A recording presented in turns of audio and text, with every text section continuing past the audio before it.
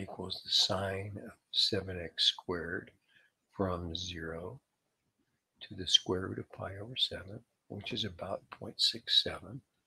And it looks like the shell method is the way to go here, because if we tried to use the washer method, we'd have to solve this equation for x and use two different values for x at the right, x at the left. So we'll eliminate the washer method and go to the shell method. So the height of the shell for any x value between 0 and the square root of pi over 7 is the sine of 7x squared.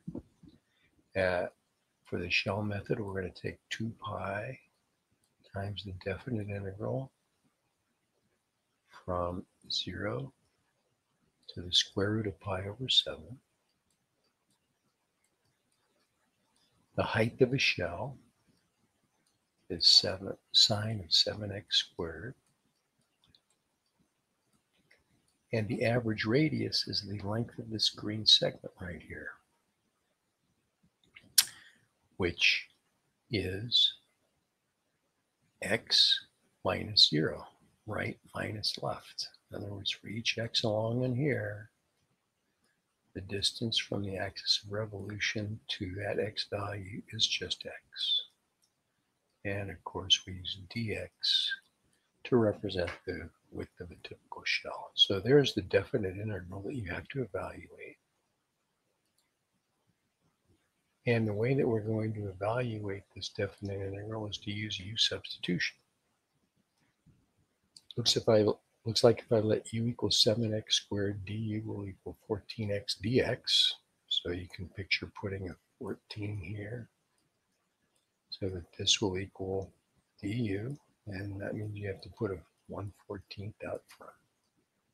And when x equals 0, which is this lower bound, u will equal 0, putting u in for this x, and u equals 7x squared. When x equals the square root of pi over 7, then u will equal pi. So here's the u substitution completed right here.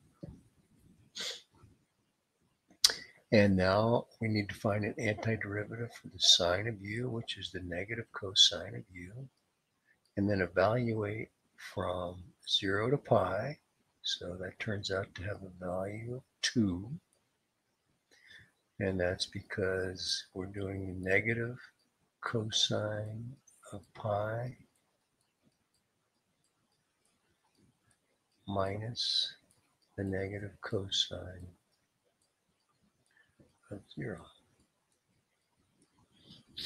Cosine of pi is -1. The opposite of -1 is 1.